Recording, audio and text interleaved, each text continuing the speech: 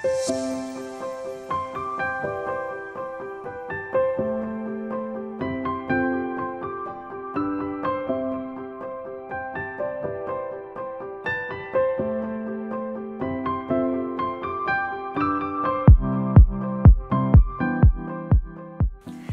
everyone, welcome to today's video. Today I'm here to do a 1-month baby update and I'm here with my baby. Yes, there's a baby in here, but she's pretty much sleeping. Let's see how it's gonna go during the video. But she's here with me. Actually, by the time that I finish this video, edit and all and post it, probably she's gonna be almost 2 months old, but better late than never. So I'm here to tell you how the first month went. Okay, to start, she was born on October 23rd, 2021, and she was born with 7.2 pounds and 20 inches. Actually, like they said 20 inches, but on her pediatrician they said 19.7, so around that 19.7 or 20, something like this. By her third day, she lost a lot of weight. I was like freaking out because I knew she would lose a little bit of weight, but I didn't know it was gonna be that much. She went down to 6.6, and even though I was worried, the pediatrician said it was normal, especially if she was having like wet diapers and dirty diapers. Everything was probably fine, and by the second week appointment she would have to like recover her birth weight and then everything would be fine. And that happened. On her second week, she not only recovered her birth weight, but she passed it. She was like 7.4. So yeah, she was pretty good. And by her 1-month appointment, she had 9.6 pounds. Oh my god, she gained a lot of weight. So she went from birth 7.2 to 9.6. It was like a big difference. At least I thought it was. I don't know. I'm a first-time mom, so yeah, I thought she grew a lot, and she gained 1.5 inches. It's so hard to measure, baby, so it's probably right, but I don't know. I have a feeling she grew so much, so in my mind it's even more than that. I'm gonna show you here like some comparisons of pictures when she was like 1 day old from when she was like a month old. It was such a big difference to me. Like on the beginning she was so tiny. It's funny because she was born like she has this really round face, so when we were taking pictures and sending to people, everybody thought she was really big, and I was like, no, she was like, she had a tiny face. She had tiny stuff, like tiny feet, tiny hands, tiny face, and of course in the pictures you can see the proportions and all. So I was like, no, and you see in person, you're gonna see she's so tiny. And then everybody would say the same thing when they would see her for the first time. They were like, oh my god, she looks so much bigger in the pictures, and it was true. But by the end of the first month, yeah, she caught up. She was so big. Yeah, she got to the big baby. Yeah, now I can't say that anymore because she's a big baby. She still have tiny feet, like crazy tiny feet. But all the rest, I think it's like really a big baby now. And since I started the video talking about sizes and how much it grew, I'm gonna continue talking about breastfeeding. On this video, I'm gonna talk about breastfeeding, talking about her. So about like the pain of breastfeeding, the hard time to breastfeed and all that, I'm gonna talk on my postpartum video that's gonna be here on the channel in a few days. So if that's what you wanna know, hang on because it's gonna be here soon. But in here, I'm gonna talk about her. So she was born already like knowing how to latch really well. She was born at like 4 o'clock in the afternoon, 4:50 actually, and then like 30 minutes later she was already eating, she was already breastfeeding, and she had a perfect latch, like the nurse said, like it's perfect, and she ate for 30 minutes on that first time. Of course it wasn't the whole time just eating, I just had colostrum by then, so it was like a little drop here, she would fall asleep, a little more, she would fall asleep a little more. Anyway, it was like that. And then by the time we went to the room after the delivery, which was like around 2 hours later, she went to the boobies again and she ate for 30 more minutes. But those were the only times she ate for 30 minutes, like seriously. After that she started eating for like 10 minutes. I think like after the speed started to increase, even on the colostrum, she didn't need to be for 30 minutes anymore, so she started doing like 10 minutes at a time, and like around 10 times a day from the beginning to now. Like she's on the average of 10 times a day the whole month. but what changed was the time. So the two first times she ate for like 30 minutes. After that she was on average for like 10 on the first few days, and after my real milk came, I think my flow is like really fast, so she only eats for like 5 minutes all the way to the end of the month. On the beginning I was thinking that was crazy. I was worried, especially on those first 2 weeks that I didn't know if she recovered all the weight or not. I was like, I don't know if she's eating enough, and I couldn't convince her to eat more. When she's done, she's done. There's no way to convince her. I try to burp her, to put her on the other side. I try everything. When she doesn't want it, she doesn't want it. If I insist too much, she gets mad, so I can't. But then I went to the doctor, and yeah, she passed her birth weight, and the pediatrician said she probably is eating like very efficiently, so those 5 minutes are enough for her. So I'm not like trying to force her anymore right now. I let her decide how long she wanna eat for, and that's it, which is actually like a really good thing for me. I'm not gonna complain about that, because it's not like if I get all the times during the whole day that I'm breastfeeding her, it's not even a whole hour. There's a lot of moms I know that has to like stay 1 hour at a time, at least 8 times a day. That's crazy. Like, it's so long, it's so much time, and with her that's very easy. One of the things that I think it might be the reason too is because she's only like breastfeeding when she actually needs to eat. She doesn't stay there for like just comfort and stuff, and from the beginning she didn't do that. And like on the first few days we already introduced the pacifier to her. I know that's very controversial. A lot of people like pacifiers, a lot of people don't like pacifiers, so I'm not here telling you what to do or anything like that. I'm just telling our experience with her. We decided to try the pacifier, and with her the experience was really good because she didn't have any nipple confusion by taking the pacifier, so it wasn't a problem with her. She continued latching really well after that, which was good. And I don't know if that was one of the reasons why she doesn't like suck for comfort on the boobies. She's only sucking the comfort on the pacifier. And she's very practical even with the pacifier. Like, she doesn't take the pacifier if she's really calm and happy playing. She doesn't need it. She only takes the pacifier when she's actually like agitated or stressed out or about to cry or something like this, and she really needs that comfort. Or on the beginning she wouldn't even take to sleep. She would fall asleep without it. By the end of the first month she preferred to have the pacifier to sleep, but the minute that she falls asleep she already like spit it out. She doesn't need it. I have a video of that, so I'm gonna show you guys. Even now she's sleeping, and as you can see I have this to protect because she spit ups a lot.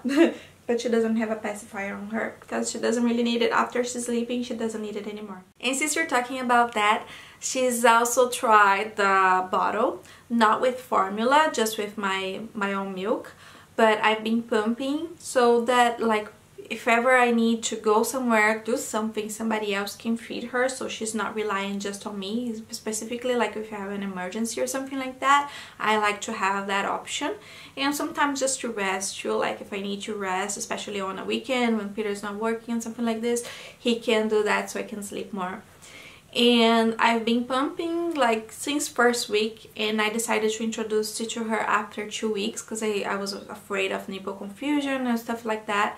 And she takes the bottle really well, and she didn't have any nipple confusion about that too. So she's a pretty easy baby. I can't complain about those stuff. Okay, next topic here about her, it's gonna be sleep, because I know that's something that everybody asks, everybody wanna know. Sleep on a newborn is like never such an easy topic.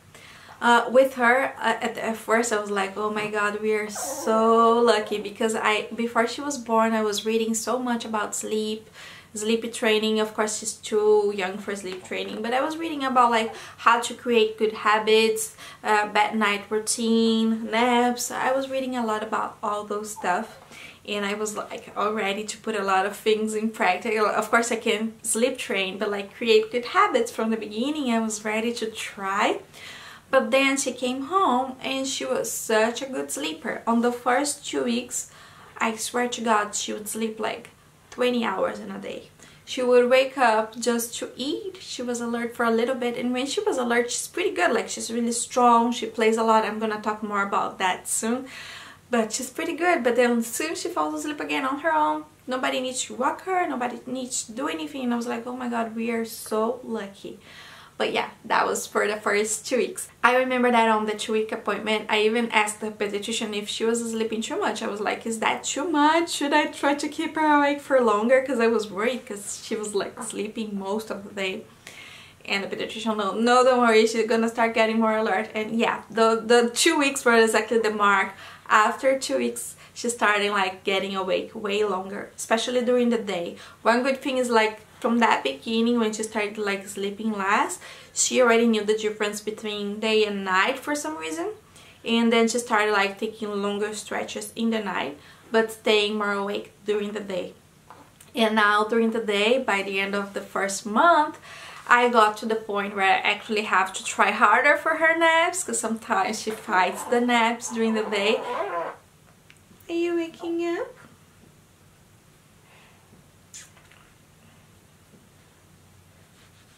A little bit. But then at night she's pretty good, she's pretty easy. Like, I just can't pass her bedtime. She has a bedtime around like 8.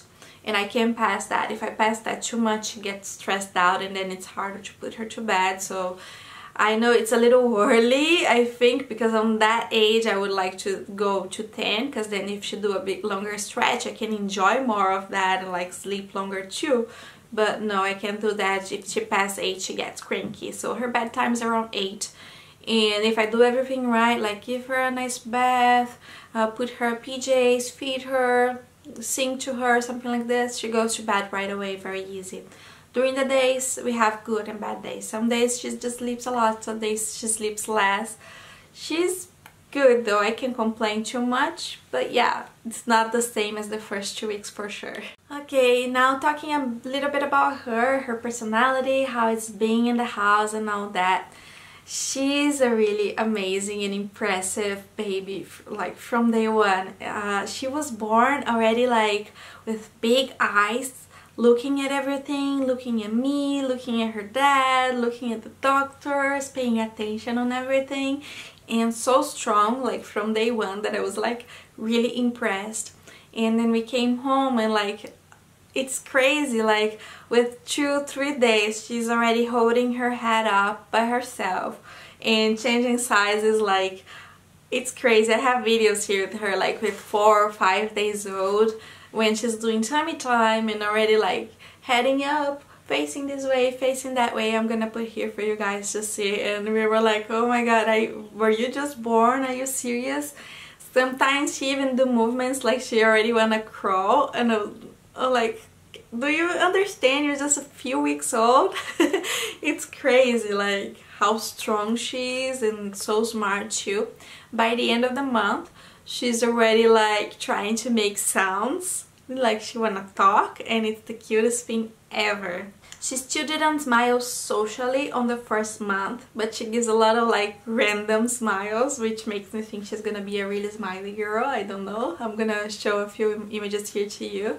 She was born, like her first picture with me and Peter, she was like, had already a face like she was smiling. And yeah, I have a lot of pictures of her like with the smile. And I know during that age, like in the first month, they are not like social smiles. But I think she's gonna be a really happy girl. As I said earlier, there's no way to do like a routine with the baby on this age. We pretty much follow whatever it takes, whatever she wants and stuff like that. But I've been trying to create some kind of routine like in the best way that I can for now. So every day I try to like wake up around the same time, put her to sleep around the same time. And also there are a few things that I like to do, like every day I like to do a little bit of tummy time with her. I like to play a little bit like lying down, and I like to take her on a stroller ride as often as I can. I don't do it every day, but I try to do as often as I can, so mostly almost every day, because I think that's really good for her. I didn't do it in the first week, and then after 1 week I started doing it. Of course, my neighborhood is like very calm, so it's very easy to do it. Also, I live in Florida, so even though it's late in the year, it's still like a really good weather here, as you can see by my clothes and all that. In Florida we don't have like a bad winter or anything like that, so that's easy for us. About her baths, On the first 2 weeks she was doing only sponge baths because of the umbilical cord. Her umbilical cord fell when she was exactly 1 week old. She was born on a Saturday. On next Saturday it fell, and it looked good, but it still like was recovering, so I waited until she was fully recovered before I introduced her to like a tub. And then when she was 2 weeks old we started giving her like a bathtub bath, and she loves it. She didn't love it when it was a sponge bath. It was really hard. She was crying a lot on the beginning. On the first few days she would cry when we were doing it. When we were doing her body, she always liked her hair done. For some reason it was comforting for her, so on that part she looked like really happy. But when we were doing her body she would cry up until she was like 1 week to 10 days, and then she stopped. I think she got used to it, then she stopped crying. Same thing with diaper changes. She cried a lot on the first week, and then after 1 week she got used to it, so she stopped crying. Especially when we start using like the wipe warmer, that helped a lot. She never cried with the wipe warmer. Like, that's a lifesaver for sure. And the bathtub, it's something that she really enjoys it from day one. When we put her in the water and we keep putting the water in her body, she really like it. It's something really comforting for her. So I'm trying to do as often as I can at night. I was hoping for like every day, but I don't know, some days I just don't do it because she's not really that dirty. And I just skip a few days here and there. But most of the days I've been doing it, because when I do that and then I feed her, she sleeps like so well, so it's so nice for her that it's something that I really like to do. And before I end the video, I want to give one tip here to you guys. That's having an app to control like the diaper changes, the breastfeeding or feeds in general, and the sleeping. Because when we're home with a newborn baby, like, it's so many things we have to think about that like we can't memorize. Like, if somebody asks you, oh, when is the last time she ate, like, I wouldn't remember by head. Sometimes I would, but it's so many informations, like how many diapers a day, how many hours of sleep or whatever. So I downloaded this baby tracker, but there's a lot of apps and I bet they are all pretty much the same, so you can choose which one you like the most. I've been using Baby Tracker, and then every time she eats, I go there and put there. Every time I change a diaper, I put it there. So anytime I need to know, like, oh, how many diapers I changed today, when was the last time she pooped, or something like this, I have that information in hand, and I can't rely on just on my head, because that wouldn't work for sure. We ended her first month with a small celebration just with the family, and the video is already here on the channel. If you didn't see it, you can check it out.